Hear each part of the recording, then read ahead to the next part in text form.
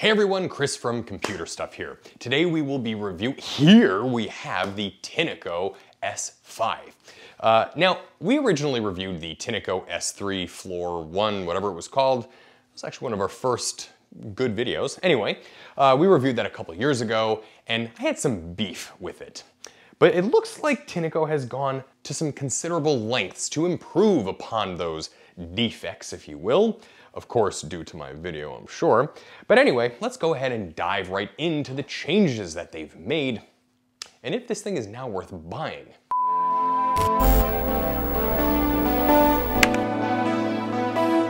It starts off with the clean water tank and the dirty water tank. So, I was very surprised that the clean water tank is now, well, it looks twice the size. It's not. To be very specific, Tineco says that the S5 is equipped with a 0.8 liter clean water tank and a 0.7 dirty water tank, which is here at the front.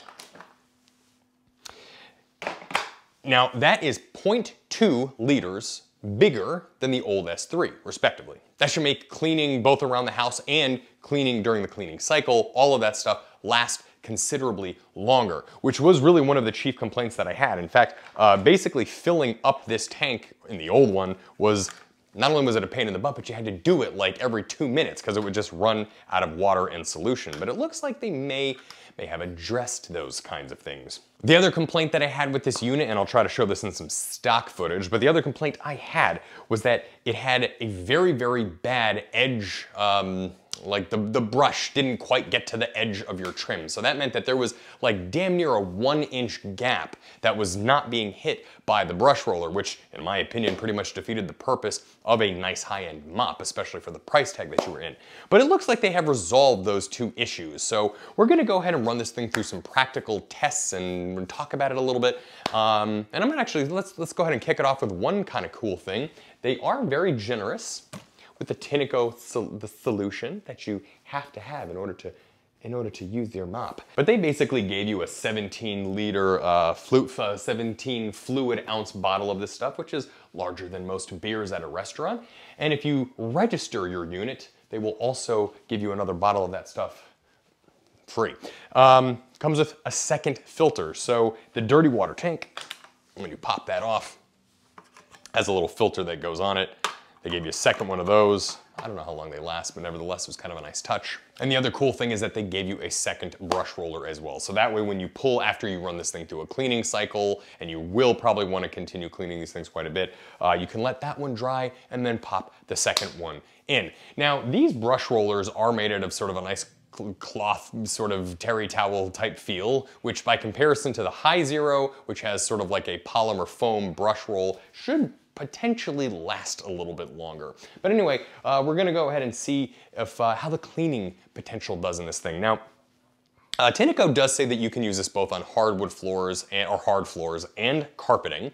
And I do think that because it has a sort of towel-like brush on it, that it can probably get into the cracks of like grout and tile and that kind of thing pretty well. Now, another complaint that I had with this unit back with the S3 was that the thing was constantly talking to you. Charging has commenced. Auto-detecting whether to run self-cleaning cycle. Please clean dirty water tank cleaning solution. Please begin self-cleaning cycle. And, well, I'll demonstrate that that has not changed yet. Charging has commenced. Auto-detecting whether to run self-cleaning cycle. Please clean dirty water tank. And yes, I know that you can turn those comments, the talking mechanism off in the app, but you know, I don't really want to connect my goddamn vacuum to an app. Anyway, this is the S5. There is an S5 Pro model. Now, what the S5 Pro model allows you to do is it gives you kind of a fancier screen on top, and I'll demonstrate the S5's screen in a little bit more detail in a moment. But it gives you a little bit more, a fancier screen at the top. It almost makes it kind of like a Tesla autopilot looking thing directly on your vacuum. And it's kind of fancy and cool, but you know, do you really need it? And the answer is probably not. But there is one nice feature that the S5 Pro has, and that is that it has a suction only mode. So for those that don't want to do the mopping, it just turns on the suction feature. And I think that that is pretty neat. Anyway, I'm gonna go ahead and fill this thing up with water and solution, and we're gonna find out if this thing has improved. First things first, here we have the cleaning solution, and here we have the clean water tank. There we go. Tineco says that you want to use a capful for 1 full tank of liquid, or of a clean water tank there. Break through this plastic crap. I think this happened last year. There we go. Brute force. So we're just gonna go ahead and fill up the cap. We're gonna open this lid.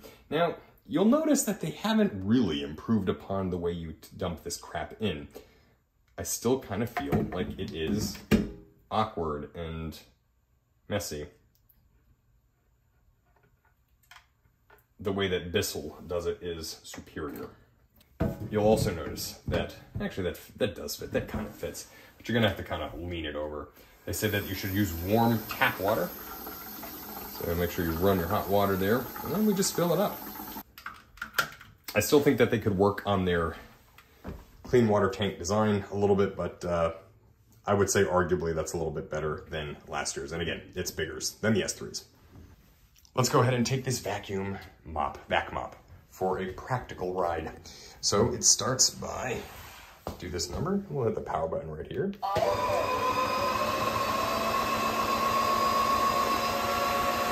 There's the screen.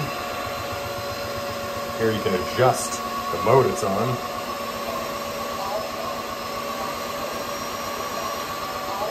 But we're gonna keep it on auto.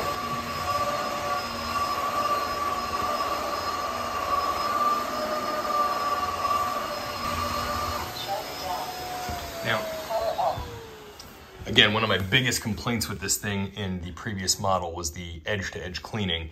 And I don't know if you can really see it on camera, but it actually looks like it did a pretty damn good job. In fact, I can feel moisture on the trim right here.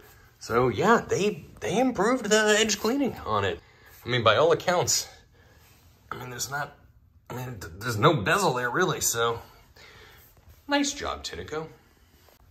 Now, another complaint I had with the original S3 model was that there was too much space going on here. So kind of like the edge cleaning on your trim, there was too much space between where this thing actually connected with the wall, and it would always leave crap against your baseboard or the wall. Now, in the S3 model, I literally had a piece of dust that was against, and yes, I know my trim looks terrible in the studio, but anyway, there was a piece of dust that this thing could not vacuum up. So here I have a very, very tiny wood chip and a screw. And we're gonna see if it can get those things.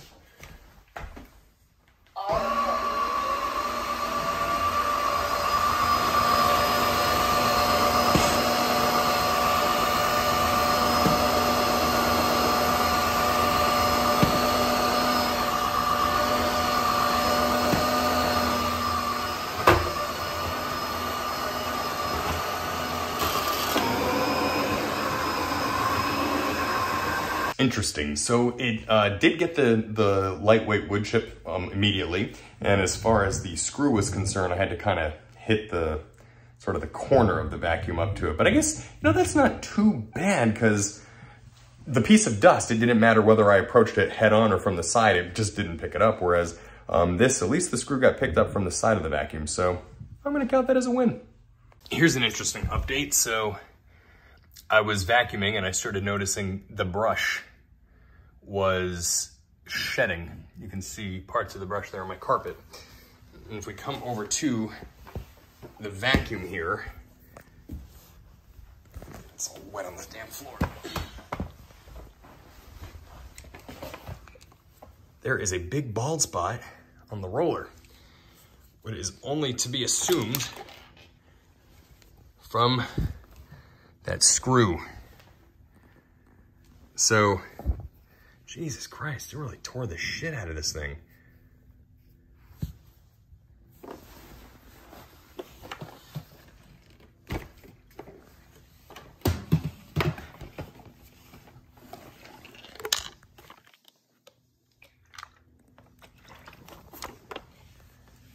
I don't mean to be like, that is not a big screw. Look at the damage it caused to the roller.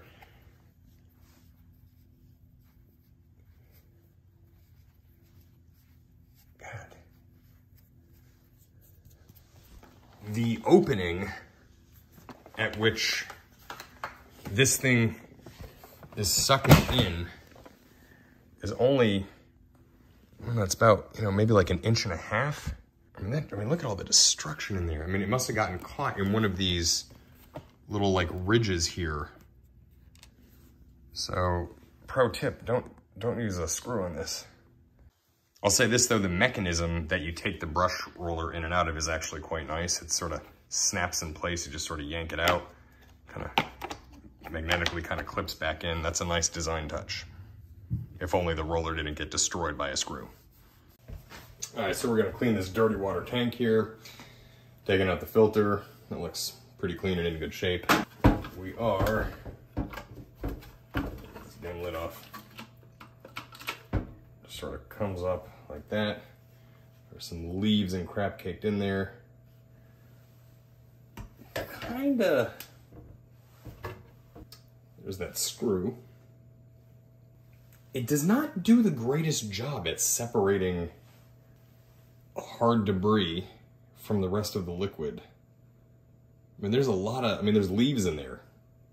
So what am I supposed to do? Dump that down the drain? I mean, ultimately I'm gonna put that down the toilet.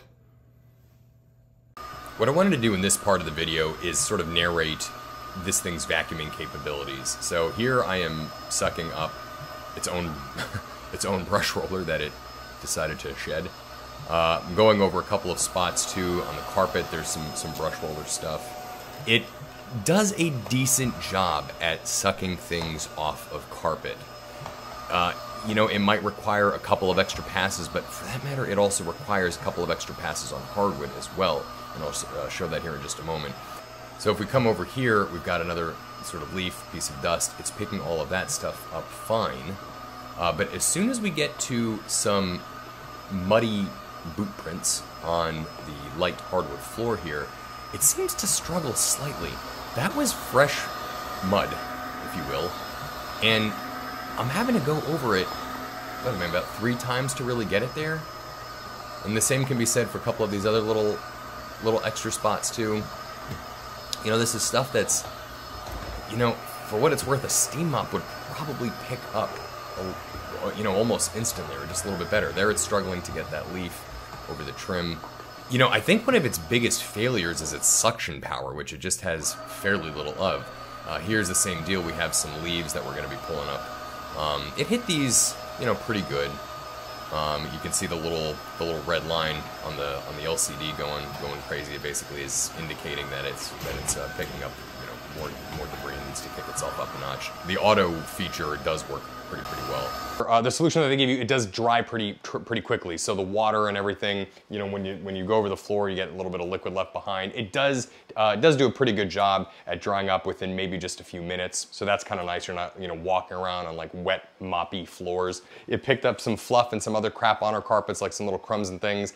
And but you know, by all accounts, it's not a vacuum cleaner. I'm sure a Dyson V15 will do a hell of a lot better, but it did a fine job. I mean, it picked up the fluff and crap. So for a small office or studio, I think this unit, you know, is pretty good. Or if you've got like a downstairs with like a predominantly, or like a, you know, house with predominantly hard floors, maybe some throw rugs, area rugs, that kind of thing, it's probably also not too bad for that either. But there is one thing that I wish that they would address, and for that matter, all manufacturers, that is the garbage that they ship with it.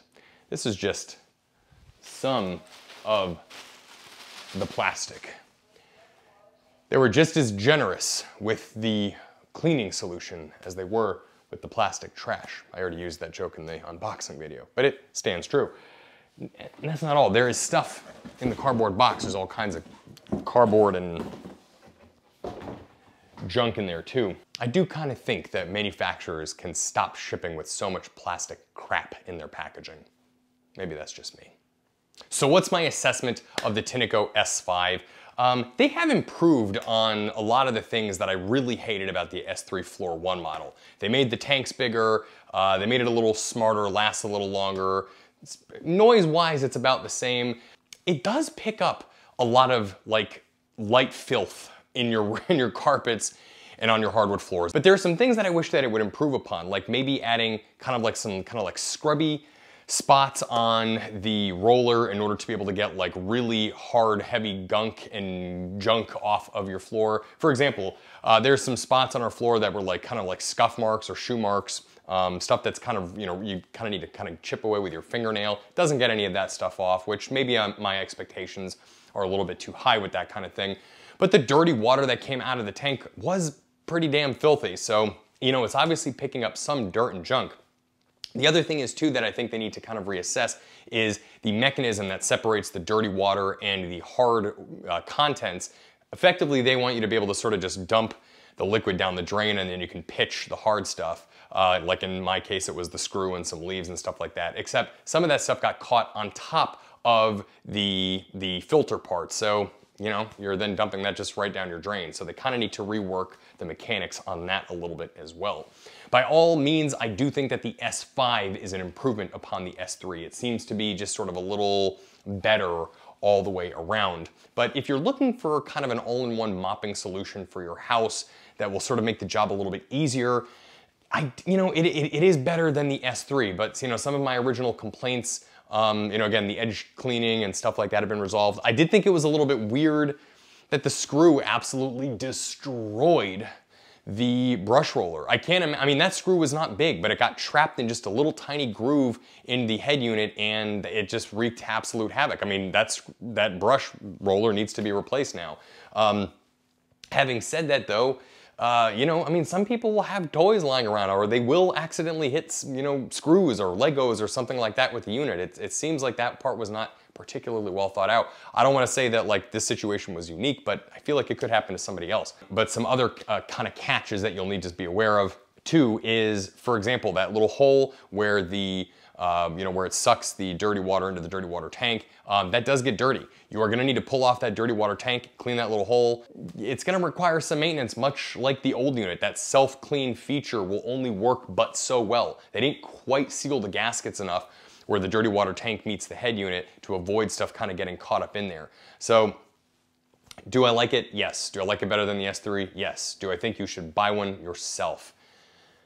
Maybe, but bear in mind you're buying a very expensive, what I would still consider kind of a beta product. You know, it's $500, but it's a good unit, but is it you know, is it $500? I don't know, you be the judge, you decide. Hey everyone, I wanted to do a quick follow-up here.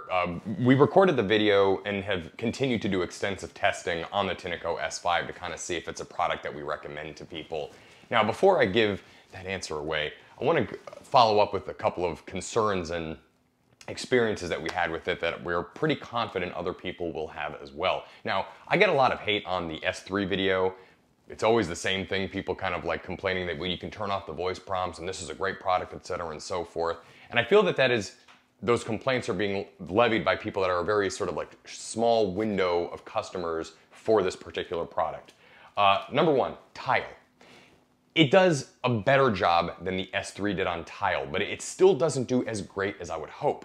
Unless you really kind of hit the grout of the tile like multiple times, it's probably not even going to saturate the grout, much less pick up like gunk and dirt and that kind of stuff that's in the grout line.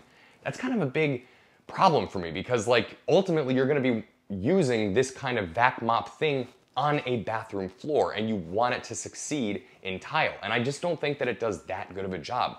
The suction power on the Tineco S3 and the S5 just really isn't there. And you'll see in some of this footage that I'm overlaying here that there was just a hair that I could very easily move with my finger, but that the brush roller or the suction power of the Tineco was not picking up. So again, that leaves a little bit to be desired. Another thing is there was a little bit of rust that was building up in the dirty water tanks. Like there's like these little metal prongs that fit into the actual tank itself. There was a little bit of rust building up. I don't really think that that does anything. I don't think it's gonna be a concern at all. It's only cosmetic, but it's something maybe that nevertheless people should know about. Customer service. Tineco, I rang up Tineco about the brush roller that got all junked up, and they, for free, no shipping, no charges, anything, no surcharges, they sent out a new roller free, pretty much hassle-free. All I had to do was send them my name, address, and serial number. They replaced it no problem. So their customer service seems to be pretty decent. So I'm gonna chalk that up as a win to Tineco. Ultimately, do I recommend this product? This really kind of is where I'm having trouble here.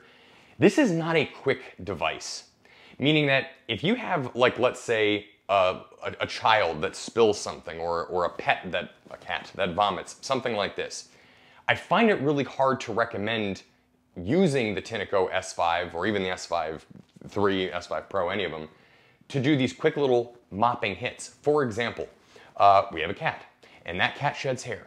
And sometimes, that cat also vomits, but sometimes that cat sheds hair, and I just want to quickly hit those little spots to vacuum up the hair. And the thing is, though, is that if you do these tiny little quick hits, inevitably the vacuum is going to have you run through the self-cleaning cycle. And when it does that, it's going to put all of that spent water into the dirty water tank. If you leave that dirty water tank lingering around for more than about a day, it will smell so bad. I cannot describe to you the odors that come from that dirty water tank. And my house is very, very clean. And for that matter, the stuff that we're picking up with this vacuum is, I have never, like, practically speaking, picked up vomit and that kind of thing with it. I've only done things like hair, your typical mopping, stuff like that. And yet somehow that dirty water tank reeks.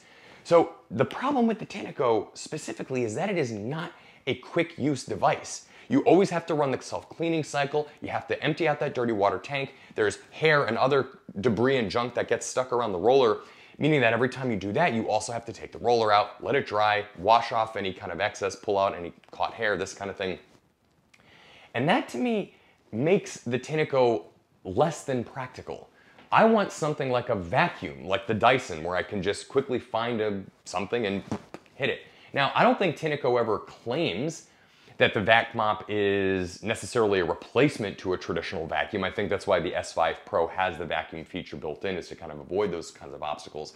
But nevertheless, it's something that you're gonna wanna consider, that this is not your, oh, there's the quick little stain right there on my hardwood floor. Like, I tracked in a little bit of mud. Let me just hit that one little quick area. No, it's something that you really have to, like, do the whole house with. Otherwise, well, you're just gonna be emptying out that dirty water tank, wasting water, wasting a lot of time.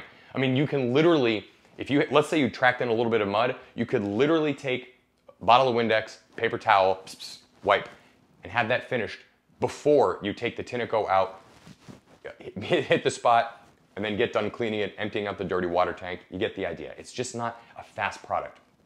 So, do I recommend the Tineco S5? I do think that they've improved a lot of stuff over the S3. I had a lot of complaints with the S3, and all the people that said that I was wrong are wrong.